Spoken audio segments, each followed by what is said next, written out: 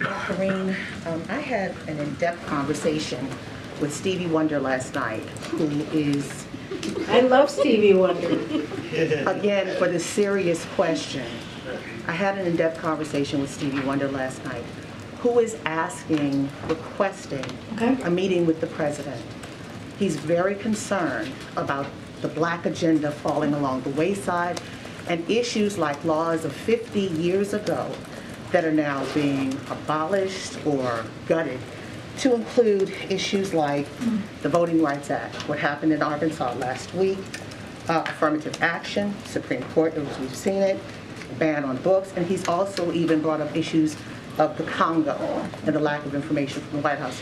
Is the White House amenable to sitting down with Stevie Wonder, who has met with presidents throughout history, to include Ronald Reagan? He was one of the major impetus for getting the holiday for Dr. Martin Luther King Jr.